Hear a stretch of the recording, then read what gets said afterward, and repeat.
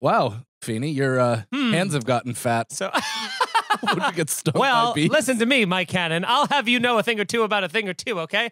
No, you follow me, you idiot. You don't lead the conversation. Why are you talking to your hands in such a distressing way? When I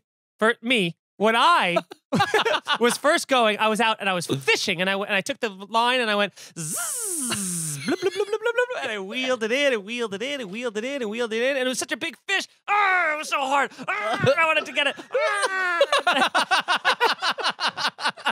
Brendan, think on your feet. Don't say a slur. So I remember when I was hailing Hitler. Oh, no. Why would you do that? I'm better hands than I am person because hands. I mean, that's the name of your autobiography.